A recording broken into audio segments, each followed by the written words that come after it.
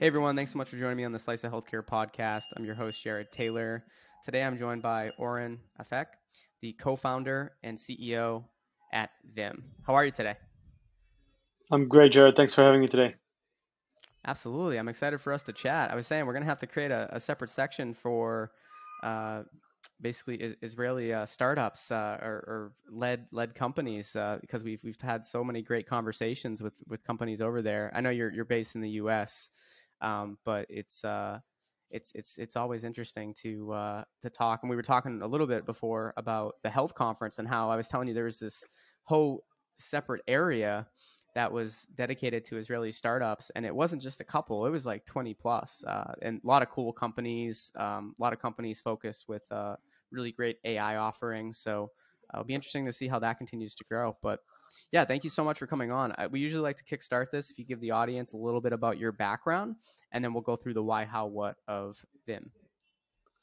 Oh, perfect. Thanks, Jared. And yeah, by the way, I do agree. It's incredible. Like the past few years in Israel have been really, really interesting, and we see a lot of digital health acceleration here. I think mainly due to the fact that people are, they grew up in an HMO, pretty consolidated environment, and so they know what it means that healthcare is, pretty coordinated and integrated. So for me, I grew up here, like everyone else, served in the military, did some special forces time, went to start a couple of companies, one in the telecommunication space, one in the gaming space. Around 2015, I met Asaf and Yael, my two co-founders, and we got introduced by Sequoia Capital. A guy named Tal Morgenstern, now he's with Lightspeed, he introduced us three, and our vision that stayed really try to extract unwarranted variation from the healthcare system. Asaf and I continued as the co-founders of the company. Asaf is the CTO, I'm the CEO, and the idea, as I said, remained kind of to truly look into marketplace-like opportunity in healthcare. So imagine if you think about other marketplace platform like I'll use the big ones, Amazon, Airbnb, Uber. I think the idea is to truly use technology in order to tap the unwanted variation, extract it out, and streamline the service, connect the provider and the buyer, if you want, in an efficient transaction.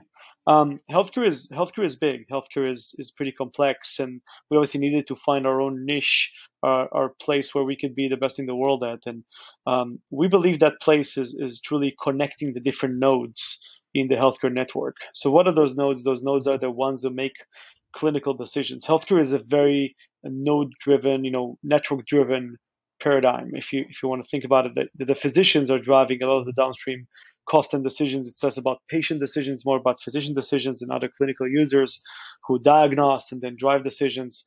So our vision is to bring those different nodes together, allow them to better collaborate, to exchange data, and to work together to drive a better impact and coordination in the system. So that's kind of what drove us there. I think both Asaf and I, came from non-healthcare industries, came from places where, mission was not necessarily being the first priority. And I think both of us, as we got into our early 30s, we thought about, hey, let's do something that is meaningful, that is tackling a big problem, that is tackling injustice, that is truly have the impact to become and the potential to become a big company. So that's kind of how we got there. Yeah, we definitely want to give a shout out to SF David, your co-founder. We were gonna play a joke on him, but we won't do that. We'll give him a shout out instead. And by the way, if you see these pills right here, those are breath mints from Health Conference. They put it in a pill bottle. I just want people to not think I have like Vicodin or something behind me. That's why I hit it. I was like, what is that? Yeah, they're breath mints. RX review put them in. Yeah, creative, but also probably yeah.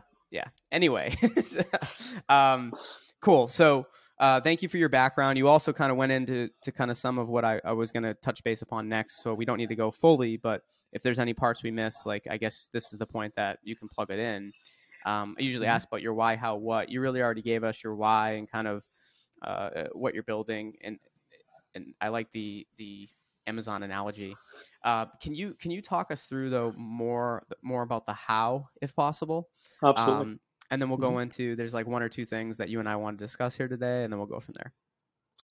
Absolutely. So I think one of the biggest opportunities we've seen is integrating those nodes. bring them together. We've seen an opportunity to leapfrog existing technologies. Smart and Fire, HL7, we believe that those technologies are pretty limiting uh, in a sense that they are restrictive in terms of where could you operate within a workflow. They're restrictive. It takes some time to integrate a different node to the existing processes. So we built a technology that is really unique in the sense that we're thinking about it as a rapid integration platform, where the integration with the actual clinical node could be an EHR of any type, for example. It could be a CRM of any type, could be other call center software and so on and so forth. The integration itself, the IT lift, the technical lift, will take a few minutes. And not just going to take a few minutes, it's also going to be able to surface the right information at the right time and make it very contextually actionable and relevant. And I think that's the unique angle of the technology. To some extent, it's really a plug and play technology that allows you to deploy any type of content within a clinical workflow. So imagine that we could deliver, our largest customers, including some of the largest payers like United Healthcare, Anthem, Florida Blue, Premier Blue Cross, and other large payers, and the ability to truly bring information such as patient history, patient health history, open care gaps, other type of information that allow the provider to subsequently submit prior authorization and other things that allows this bidirectional efficient communication. Surfacing this information at the point of care efficiently with integration that takes a few minutes is a kind of truly a game changer that we're leveraging in the marketplace to build our network. And I think that's subsequently is also going to open up for other developers that maybe are non-payer developers who may want to create their own applications at the point of care. So that's the how. If I had to kind of place a finger on. Appreciate that. And just so the audience knows, because I follow a similar format with every episode, right? For the first episode, I want everyone to always understand your why, how, what. I can't take credit for that. I got that from Simon Sinek and why people care about your company and what you're selling and what you're doing. But I always didn't like that I couldn't find a website where I could also go and just learn about that, right? Like before I want to work with a company or partner with them, like I really want to understand that. And a lot of companies put that on their website, but I want to hear it from the founders, which is why I asked that question. So thank you for that. Really appreciate it. Uh, I want to dive into a question I have, and I'm really excited to ask this because it seems like I've been able to talk more about value-based care with guests over the last, let's say, 50 episodes, more so than the first 150 plus that we had. Uh, can you talk us through how technology can reduce the barriers to value-based care adoption? Yeah, I think it's a great question, Jaron. Look, I mean, let's take e-commerce as an example. When we think about e-commerce, and obviously blooming in the past few years, especially during COVID-19, every little seller could open their own online store, leveraging tools such as Wix, Stripe, PayPal. Just download, plug and play, and you have a store, right? It's something you can start in an hour. Um, I think that the biggest barriers today, or one of the biggest barriers today for value-based care, is interoperability. Um, if companies like Vim could come in and create a Stripe-like experience that basically creates, so what did Stripe do? Enabling anyone to accept payments, right? In an easy way. That's how they started. One of the biggest barriers to create a true collaboration between providers, members, payers, and other providers is the ability to transfer data, to create actions that are longitudinal in nature, and enable this kind of efficient system, right? I mean, if you think about the system here in Israel, it's all interconnected. That's why it's so easy and natural to have 100% value-based care enabled in the past 60 years for the entire population. How do you take similar concepts and take the complexity out of innovative companies so they can truly innovate and address the clinical decision maker, not the administrator, not the IT personnel, but the true clinical decision maker? So imagine that all these dollars and creative juices are going to be focused on the clinical decision maker, the doctors, the nurses, the PAs, the MAs, and we want to see ourselves as kind of this enabler, this company that helps to reduce the barrier, the Stripe, the PayPal, the Plaid, if I'm using those e-commerce comparables, right? To truly take out the complexity. Hey guys, you should focus on clinical innovation, not an administrative innovation, not an interoperability innovation. Let us take this out of the equation. And that's what I believe technology can do for value-based care. I think value-based care models out there, risk-bearing entities, upside, downside, incentives, PMPM versus risk sharing, those things have been, they've been out there for many years. The adoption, I believe, was limited because of technology, and I think the opportunity is being enabled thanks to technology, and that's how we're thinking about that.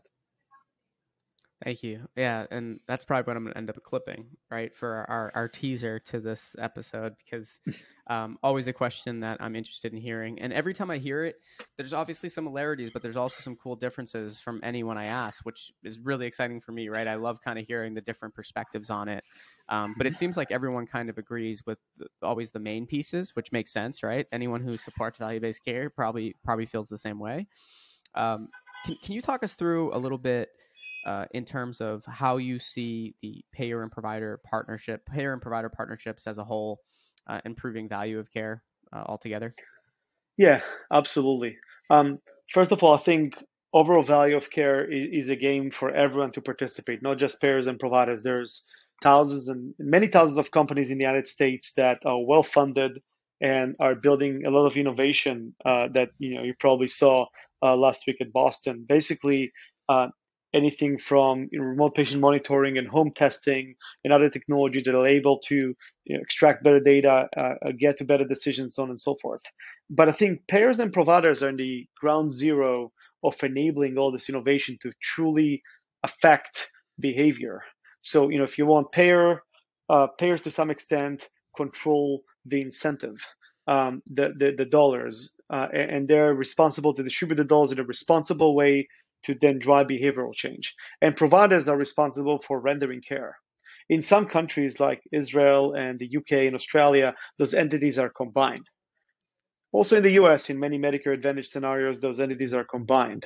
But in the majority of the market, we still have those two different entities. And I think them working together to align incentives and the right behaviors, I think is critical for value-based care and for all the other thousands of companies to truly create an impact, right? Because once they build the infrastructure, once those payers and providers enable this infrastructure for us to innovate, this I would say organizing principle that allow us all technology companies to innovate, I think that's become the canvas for us to create and to innovate and to deploy and create more efficiency and keep patients home post discharge and to to enable better sharing of medical records and results so there's no duplicative testing. All those things would follow, but payers and providers at the ground zero are the element, the most basic ingredient in this great recipe. Now, payers and providers need to collaborate. They need to sign contracts that can make them successful, but technology is critical. If the contract and the technology are not baked into each other, right? If the payers say, I would just ask the provider to do A, B, and C, but not helping with enablement. If the provider accepts a contract but is not thinking about enablement, and there's a disconnect between the contractual alignment, the incentives, and the technology by which those two entities are interacting, we're gonna continue to, not to have a lot of success with adoption for value-based care. And we've seen this in the past, many years, and definitely since I got to the US 8 years ago. So I think providers and payers are critical to kick off this flywheel, to start spinning it. And I think they're going to continue to stay critical ingredients, but that's a must-have for all the other innovative companies to kind of tag along. I think that's the true value for them. It's to kick off this infrastructure, this contractual mixed with technology and incentive infrastructure that is currently missing and is very nichal. I can't think of a better way to segment. That was a perfect last thought for everyone to chew on. Really appreciate, again, Oron. Thank you so much for coming on the podcast. I want to have you on again soon.